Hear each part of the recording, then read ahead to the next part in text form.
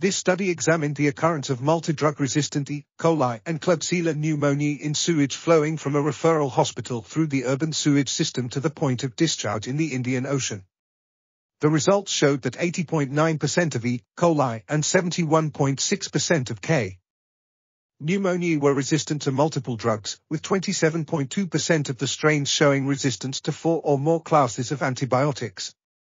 Additionally, extended-spectrum beta-lactamase production was observed in 40% of E. coli and 36.2% of K. pneumoniae strains.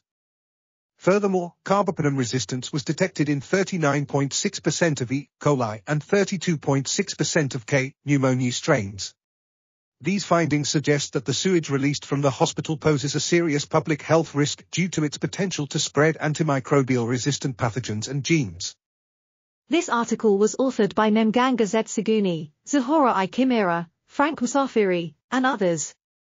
We are RTCLTV, links in the description below.